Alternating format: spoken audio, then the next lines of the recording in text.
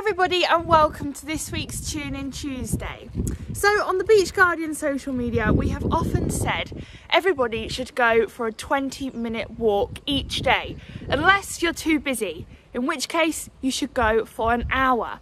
It is absolutely essential that during lockdown periods you do take some time out of the day to connect to nature, and that doesn't necessarily mean going for an hour hike in green spaces. It can just be looking out the window, but trying to get out as much as possible is essential. So I know what it's like working from home. You get to the end of the day, it's perhaps getting dark outside, the weather doesn't look too great in winter, but it's still a nice time to get out. So I've come out after my day at work and I'm going to go for one of my favourite walks along the Camel Trail with Bella, and we'll see just what litter we can find.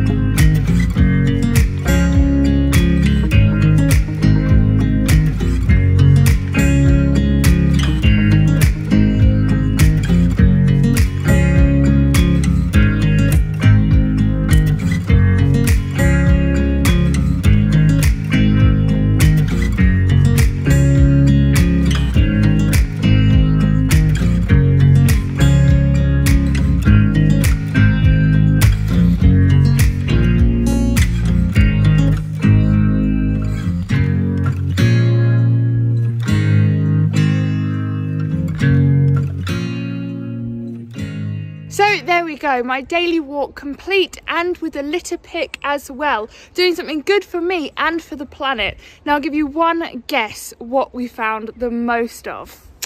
It was, of course, dog poo bags.